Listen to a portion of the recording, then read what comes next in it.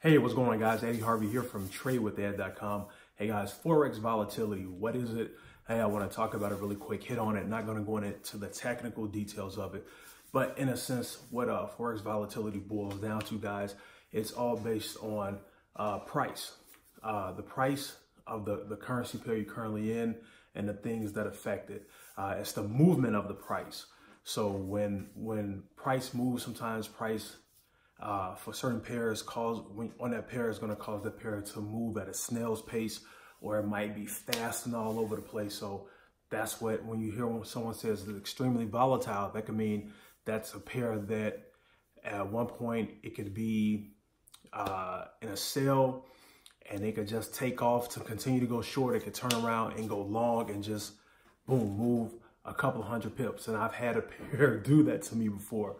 And what makes a pair volatile is a lot of market related things, news, different things that affect the price, a drop in the currency or whatever, a spike. It could be something that happened with the political aspect in that country that caused the price of that pair to move a certain way. So you do have certain pairs, guys, that do have more volatility than others consistently. You know, a couple of the pairs, when we look at what is considered probably a very popular pair, the most popular pair, I think, is the Euro USD, and that is one of the most volatile pairs as well. You know, another very volatile pair, this pair is just a lot of the GBP pairs, like GBP, JPY, GBP, AUD.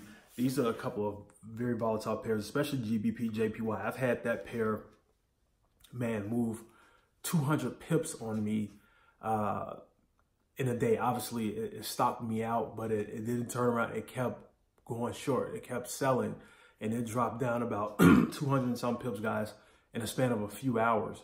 So things happen, whether it could have been the economy with the news. It could have been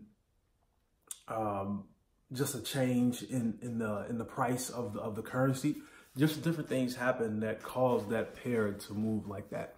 But those are some of the very volatile pairs. So if you're looking to say, hey, what pair should I get in on? If you want to see a lot of movement, if you can handle that and looking at the way the market move, and you can handle the volatility of that pair, then that's one thing you can look at. Now, when you look at one of the pairs I know that moves very slow, is AUD USD. Okay, it kind of moves slow, kind of moves at a snail pace.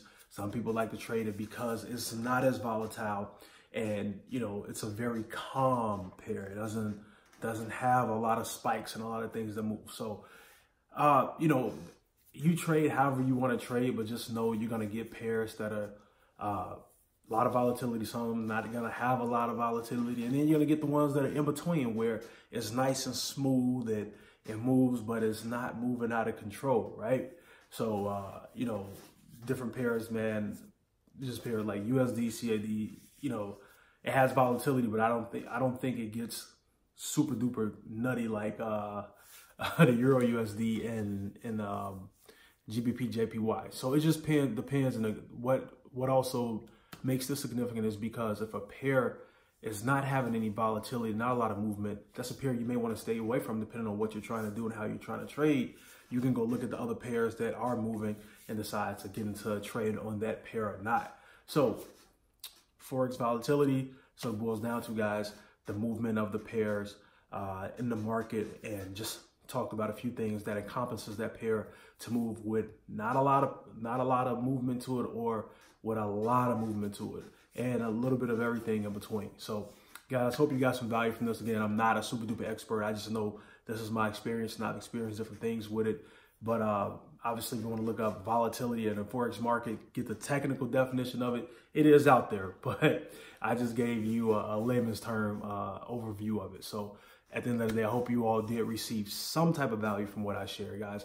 And listen, if you want to get the technical term, if you want to learn more about volatility and all things that encompass Forex with trading it, guys, simply go to TradeWithEd.com and you'll get access to learning more about a platform that can show you how to trade Forex, guys, give you the tools you need, give you the leadership, the guidance, everything you need in order to be successful in the Forex markets, and also put yourself in position to earn while you're learning what about 8 different ways that you can make money, guys, and you can be as hands-on or as hands-off as possible. All right. So go ahead, click the link below or go to tradewithed.com for more information on that. Talk to you guys soon.